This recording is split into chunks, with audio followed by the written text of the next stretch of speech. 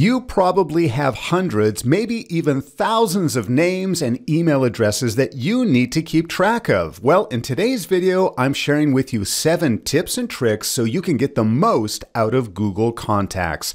Hello everyone, Scott Friesen here at Simpletivity, helping you to get more done and enjoy less stress. And let's dive into tip number 1, which is relatively simple, but so important. And it has to do with labels and using them. If you're not using your labels here on the left-hand side, you are missing out and wasting a lot of time. Now, perhaps the best way to think about labels is to refer to them as groups. It's an opportunity for us to group different contacts together. In order to create a label, all you need to do is just select this plus button. Let's just call this one new label. I'm going to call it new label 2 since I already have a new label here. And now what I can do is I can open up any of my contacts.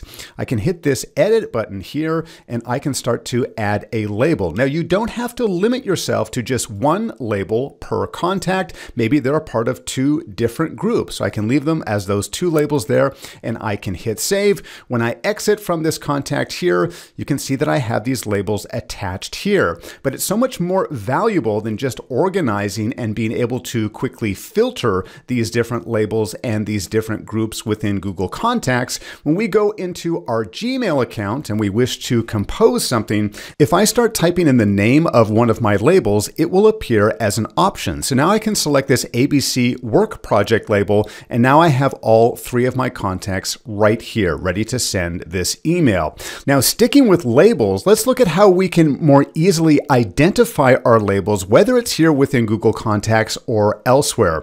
One of the disadvantages of labels is that they do not give us the option to add a color. Here you can see if I want to edit the name of this label, I can name it anything I want, but there is no actual color. So when I'm viewing all of my contacts here, you can see I just have sort of this gray color here. It can be really hard to differentiate. Well, here's a great workaround to help you identify those labels. I'm going to go back to my ABC work project here and I'm going to hit the edit button. This time I'm going to put the cursor at the front, and all I'm going to do is I'm going to bring up my emoji menu. And here I can select any graphic that I want, or I can keep it simple. Maybe I just want to select this red dot so this label stands out. I can hit save, and now you can see where this person had that label attached. It's very clear that they are attached to this label. I can also see it over here on the left-hand side. This is especially helpful if you have a long list of labels. But let's go back to our Gmail account for a second here, and I'm going to hit compose. Remember how it's going to automatically bring up my labels? Well, if I type in the letter A, I'm going to get a lot of names here. If I type in B, I might get a few more names, but you know what? Because that label has this emoji attached, it's so much easier for me to differentiate between these individuals here and my actual label, my actual group down below. So now I can select that. I've got the same 3. This is the exact same group, but it's just that much easier for me to identify.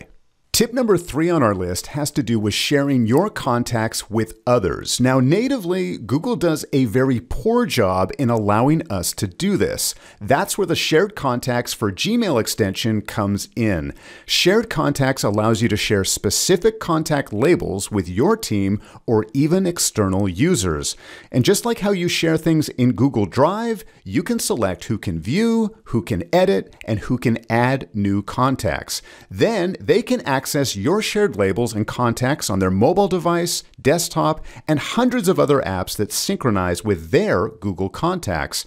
And with the Shared Contacts for Gmail add-on, your team can create contacts from email senders, include notes, and add the contacts to the shared label directly from their inbox. If you'd like to learn more about Shared Contacts for Gmail and try it for yourself, see the link in the description below. Now, tip number 4 has to do with customizing the way that we view all of our contacts right here within Google Contacts. Now, first off, we can come up to this gear icon and select More Settings, and we can choose if we want to sort our list by first name or by last name. But what can be so much more helpful is actually changing the order and what is displayed here within the main screen. So here under the 3 dots, we can select the Change Column order. That's going to bring up this dialog box here. Now, by default, name is always going to be the very first column. I think that only makes sense. But the next 4 columns we can customize and rearrange. So for example, maybe I don't want labels to be my second column. All I need to do is go to the right, click and drag, and now I can bring it to the spot where I want it, maybe the 4th section there.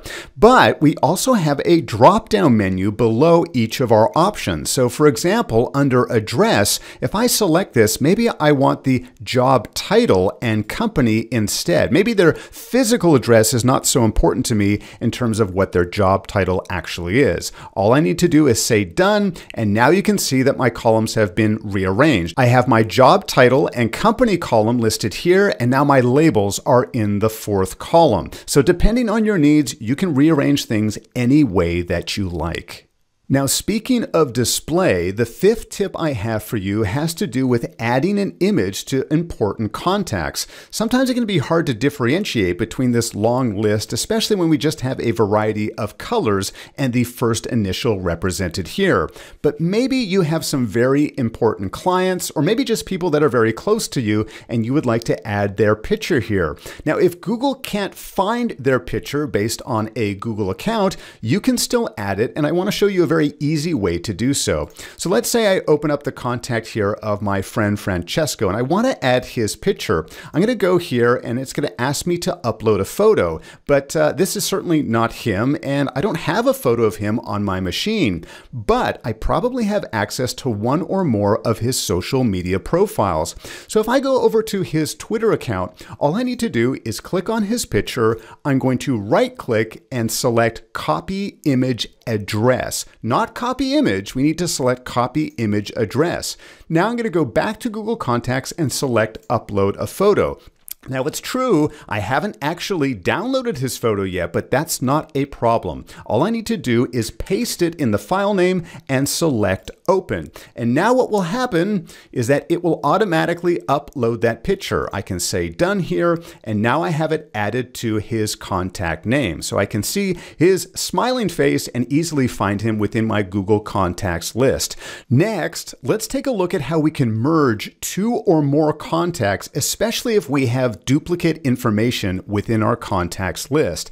Now, the good news is that Google Contacts will try to find accounts that are duplicates based on either the name or their email address. If you come over here and select Merge and Fix, it will have a list if it has found some suggestions for you. However, what if you come across a name or a couple of names that you know are the same individual, but Google Contacts has not identified them here? In this example, I have a Steve and a Steven, but these are the exact same individuals. I just have their work email and I have their personal email as well. So how can we merge these two together? All we need to do is come over here over top of their profile name and select the checkbox. So now that I have both selected, I can come up to the top and I'm going to select this merge icon here. It's going to work and merge those two together. Now, although it just kept one name and we're only seeing one email address, no worries, we're going to have access to all of that information. Here you can see it's actually saved both of the addresses, both of the company names down below and both of the email addresses. I can always come in here and edit this and say, actually, he prefers to go by Steve, or I know Steve on a first name basis, so I can do so there as well. I can even come in here and say that, you know what, this is a personal or his home email address. And this here would be his work address here. So I can include that here and hit save. Now, the nice bonus here is that you no longer have multiple versions of this individual. But if we go back to our Gmail account and let's pretend that we're composing a new email and I start bringing up Steve, it will still bring up both of those email addresses for me to work with. Here you can see the exact same name, but I can access either their personal address or their work address.